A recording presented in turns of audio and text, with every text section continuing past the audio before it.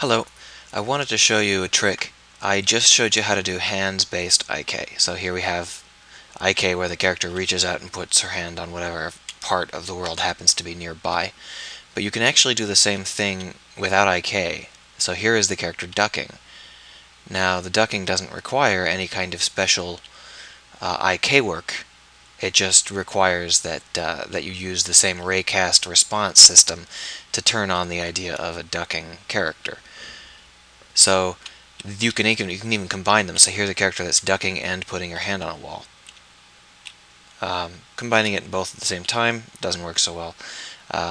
You can tweak that so that it works. But either way, this gives the world a sense of existing, and the character it feels like they exist in the world rather than just running around inside of some obstacle course. That feels like they are actually in a world where they are walking around and doing things.